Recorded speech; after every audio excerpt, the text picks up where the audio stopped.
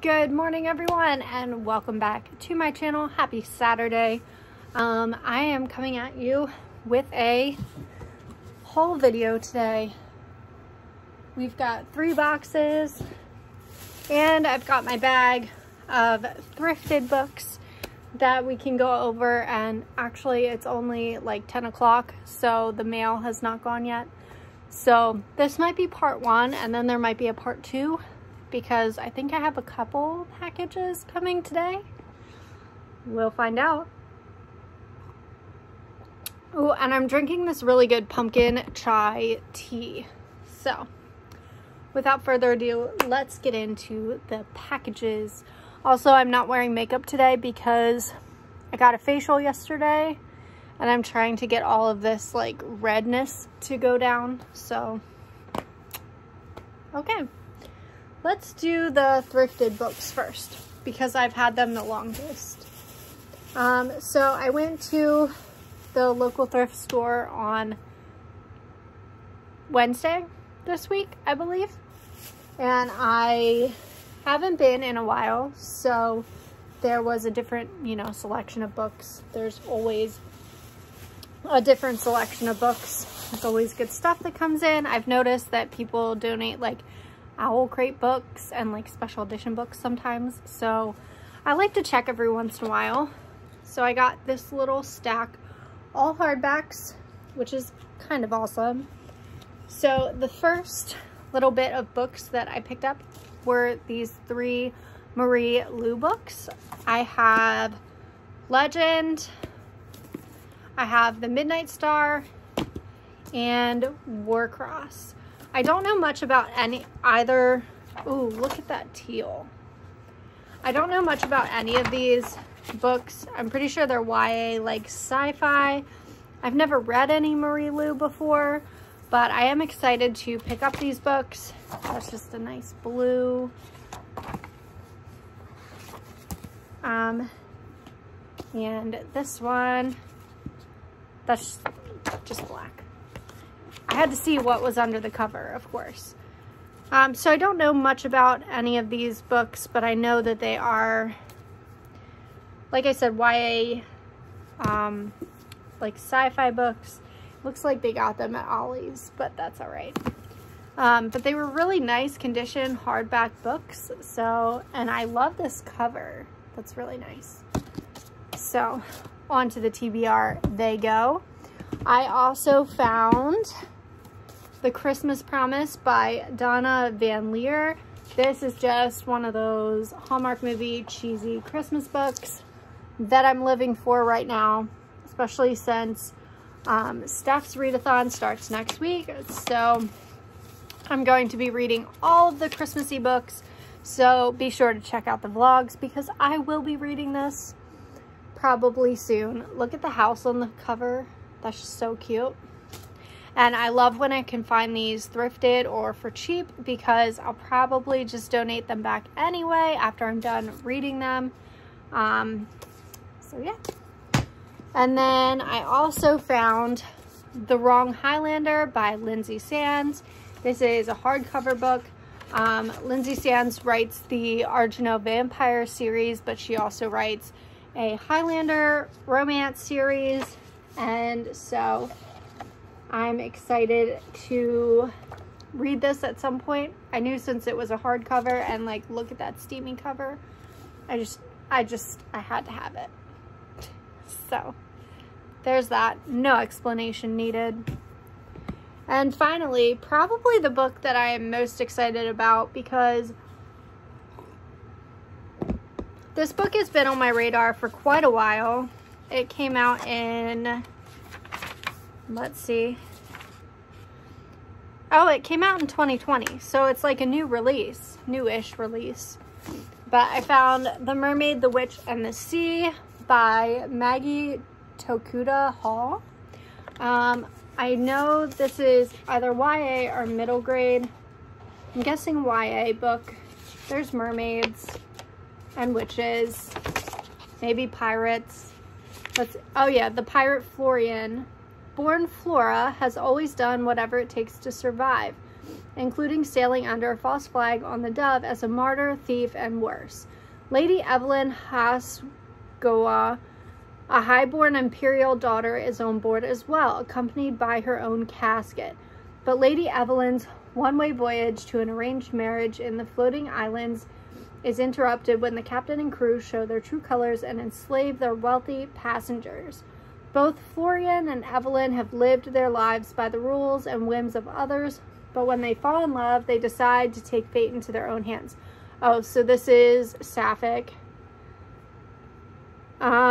Sweeping fantasy debut, full of stolen memories, illicit mermaids' blood, double agents, and haunting mythical creatures, conjures an extraordinary cast of characters and the unforgettable story of a couple striving to stay together in the face of a myriad forces wishing to control their identities and destinies. So that's exciting. I'm so hyped that I got this. I might not read it for a while because this is definitely giving me like summery vibes. But the fact that I found a nice hardcover copy of this book is just fantastic. And the fact that I got these all for what, 2, 4, 6, 8, 10, 12 bucks. Not bad. Not bad at all. All right, let's do book of the month next. So, I have been a subscriber to Book of the Month for a pretty long time.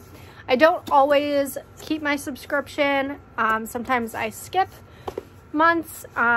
So I haven't been getting them for a while because I do have a backlog of Book of the Month books. So I took a break. But they sent me out an email on Black Friday that I could rejoin for free. So I was like, okay, let's do a free book. And I'll probably keep it for a little while. So let's see what's inside. I have great taste. We have A History of Wild Places. Ooh. So our bookmark, every month they do send a bookmark, and usually it has like a spoiler for, or like a clue for what next month's book might be. So it says, if you wish upon a star, you might read your TBR. I feel called out by this bookmark. I also got these super cute stickers. And here's the flyer for the book of the year. So Book of the Month does this really cool thing where if you're a member for the whole year, you can actually get the book of the year for free. This year's was The Four Winds by Kristen Hanna. And then the runner-ups are on here. So that's cool. I like the little penguin. And look at the gingerbread man. He's funny. Okay. So anyway, the book that I chose is A History of Wild Places by Shay Earnshaw. I picked this because the cover looks kind of ominous. And also I know that Shay Earnshaw, she wrote Winterwood, which I do have. I haven't read. So I based my choice off of that. Also the one Christmassy romance that they had is something that I already own. So I did not pick that as my book. So let's see, what is this about? We have Travis Wren has an unusual talent for locating missing people. Hired by families as a last resort, he requires only a single object to find the person that has vanished. When he takes on the case of Maggie St. James, a well-known author of dark, macabre children's books, he is led to a place many believe to be only a legend. Known as Pastoral, this reclusive community was founded by like-minded people searching for a simpler way of life. But soon after Travis stumbles upon it, he disappears, just like Maggie St. James. Years later, Theo, a lifelong member of Pastoral, discovers Travis's abandoned truck beyond the border of the community. No one is allowed in or out, not without the risk of bringing a disease, the rot, into Pastoral. Unraveling the mystery of what happened reveals secrets that Theo, his wife Calla, and her sister Bee keep from one another. Secrets that prove their perfect isolated world isn't as safe as they believed. and that darkness takes many forms. Hauntingly beautiful, hypnotic, and bewitching, A History of Wild Places is a story about fairy tales, our fear of the dark, and losing yourself within the wilderness of your mind. So this sounds really promising. Oh, and look at the colors. This is like good Christmas color. A nice mustard and the green. That is beautiful. So I'm excited to get to this at some point. Next, we'll do a non-bookish thing, and then we'll do the Illumicrate, because I have been waiting for the Illumicrate for forever. So my next box is from ThredUp. If you're not familiar with ThredUp, it is an online consignment store, and I sent in a bunch of clothes to them earlier this year. The way that works is you sign on and you request a like turn-in kit. I forget what it's called, and you can print off your like your shipping label, and you put stuff in whatever package you have and send it off to ThredUp, and then they do kind of the work of selling things for you. So while you would make more money selling on like Poshmark or selling yourself, ThredUp does the work for you, and then the money from the sales goes into your account, and you can either cash it out for cash, or you can use it to spend on things from the store. And so I have been letting that build up for a while. So on Black Friday, I decided to make some purchases. And if you see my vlog from this weekend, you'll see the outfit that I got. It was a overall dress. And then I also got two other things. So for $60, I think I did pretty well. $60 that was like not really like my money. It was money from selling something. So this should be my other two items. So here's what we're looking at. And then open the flaps, and they do a really cute job of packaging everything. So I've got the tissue paper, and I have two items in here. So I have this dress from ASOS. It's a really cute black kind of baby doll style dress. I really love the embroidery on this. That's really nice. And for a used piece, like, you can't even really tell. Like, that is so cute. So we have that. And then, oh, they wrapped each piece individual. That's nice. And then I also got my first ever Kate Spade bag. So it's a little crossbody. It's like a mint green color. Oh, there's a bobby pin inside. But I mean, that happens. Lots of bobby pins. Whoever had this before me liked bobby pins. And a piece of paper. But there's the inside. It's just a cute little crossbody. And of course, that's really cute. I mean, it looks a little like someone used it, but at the same time, like, you would never be able to tell. Like,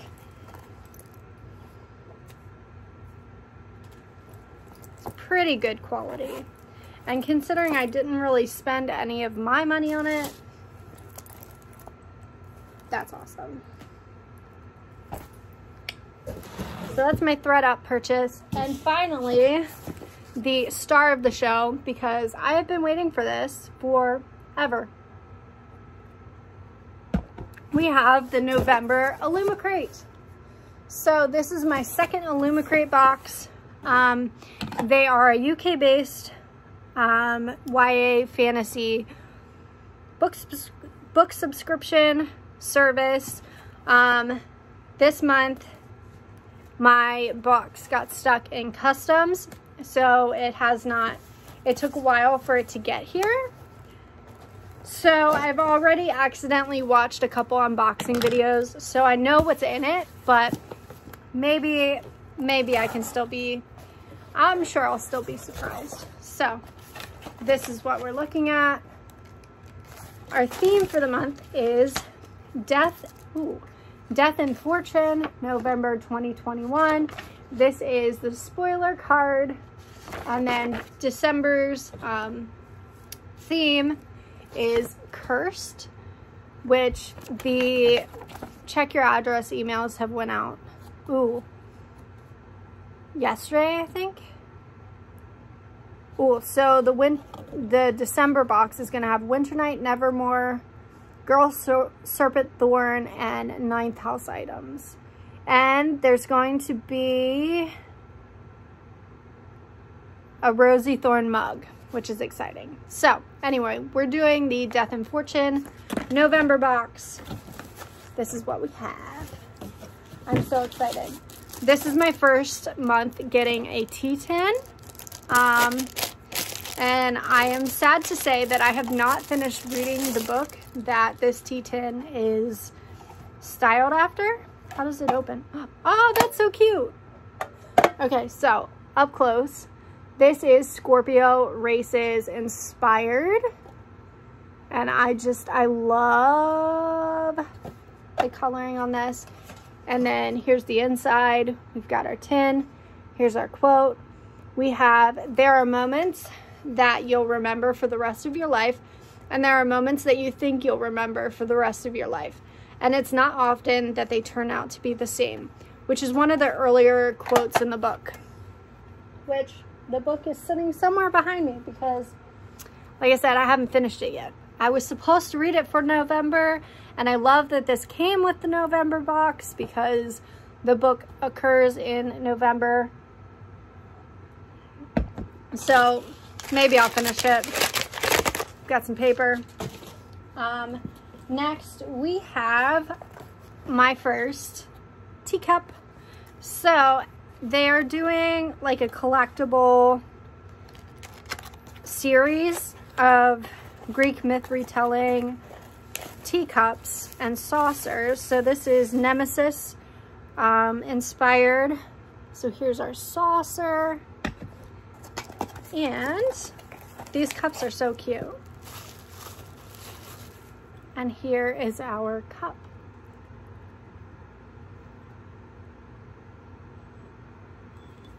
And of course, our cup on our saucer. So cute. I'm excited to get the whole set of these and have like a display of cute little teacups. So we have that. And we have an item that I'm so excited about. This is a book sleeve, and it is Lord of the Rings inspired. So the way that this works is you can put a hardcover book inside, and it will keep your book like safe while you're reading it. It'll be nice for books that have special things on the cover. So this one's a little small, but it kind of works like that. Got your book, and it's all safe and snug inside. And snap the clasp. So cute. And this is Lord of the Rings inspired. So I love that. So cute. This might be my favorite item. Next we have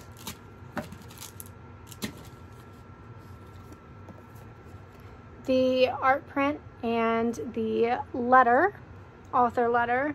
This is a fun art print. So creepy. And I like that the letter says, "Dearest Gremlins." That's exciting. I'll have to read that later. I have the enamel pen, which is inspired by the book. Let's see, I have something in here. Oh, it's an ornament. That's cute. So we have this little green ornament. It says, The first time you share tea, you are a stranger. The second time you share tea, you are an honored guest. And the third time you share tea, you become family. So this is like the millionth time I've drank tea on YouTube. So we're family now. I will have to put this on my tree at some point today. Look. Huh.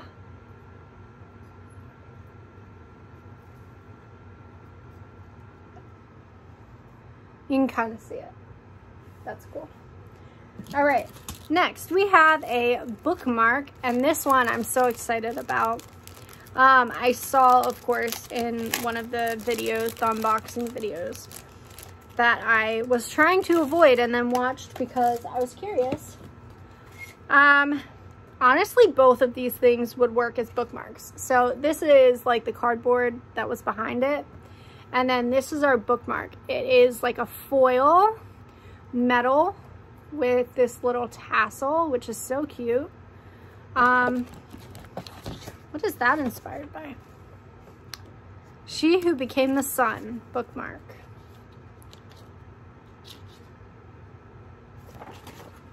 So that is cute.